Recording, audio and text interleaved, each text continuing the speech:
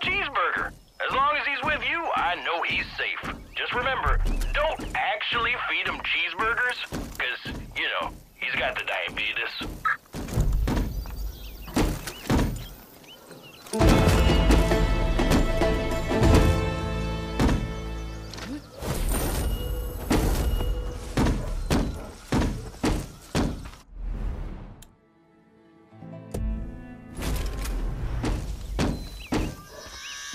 Deputy, I heard you saved old Cheeseborger from the cult.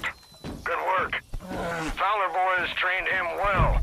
I'd barrel maul anything you tell him to. And he's something of a local celebrity.